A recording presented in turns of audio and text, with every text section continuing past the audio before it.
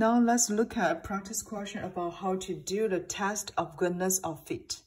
So this question says, a manager believes that the shelf life of an apple juice is normally distributed. A sample of 30 containers of juice was taken and the shelf life was recorded.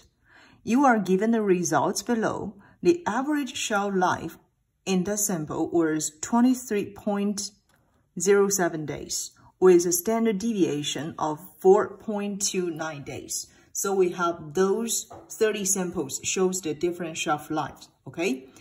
So the first question asks to develop the null and alternative hypothesis, and then asks to compute the test statistics for the goodness of fit test. The last question said, at a 5% level significance, using the p-value approach, test the hypothesis. What do you conclude about the distribution? So, before we solve for this question, let's just review the section 3 talking about goodness of fit test of chapter 12, okay? So, an important application of a chi-square test is to determine whether a population being sampled has a special probability distribution. So goodness of fit test is an important application of chi-square test. So for example, let's assume a population is assumed with a normal distribution, just like this question, right?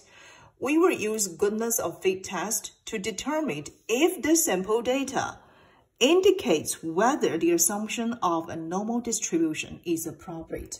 Therefore, that means we assume the population is normally distributed. Then we want to test this assumption is correct or not. So we use the sample data to test or to indicate whether this assumption is appropriate or not.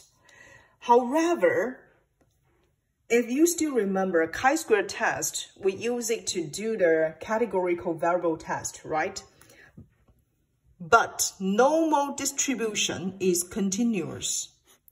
As far as we know, that normal distribution table, let me just draw a graph of normal distribution table, right? So this is the curve of normal distribution, right? And we notice it's continuous. However, if we want to apply chi-square test, this type of a test always using categorical data, right? So we must modify the way to define a category, and then we need to compute the expected frequency, okay? So there is some tricks I will introduce here. Most of the time, we will define k intervals of the value so that the expected frequency are at least 5 for each interval. So first, we need to divide this continuous distribution into several intervals, okay? So we will divide it into several intervals, maybe k intervals, right? And then we can expect it that the expected frequency are at least 5 for each interval. Most of the time, we will use equal probability intervals because this is a good approach. I would like to show how to do this in our practice question. And then after that, we need to compute a chi-square test statistics, right? And then using either the p-value approach or critical value approach to see if we'll reject the null hypothesis or not. So as we just mentioned that normal distribution is a continuous distribution, right? Like this. So we need to modify this continuous variables into categorical variables. So how can we do that? Generally, we would like to use some common percentage like 10%, 20%, something like that, okay? Maybe this is 30%, etc., okay?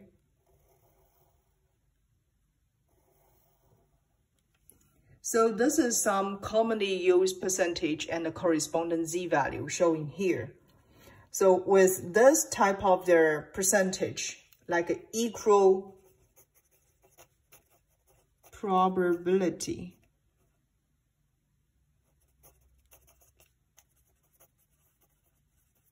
Equal probability intervals. We will use equal probability intervals to define the category. To define the categories. And then after that, we can switch the continuous distribution into categorical variables. And one thing I want to emphasize is for the chi-square distribution, we also need the degrees of the freedom, okay? So for the degrees of the freedom,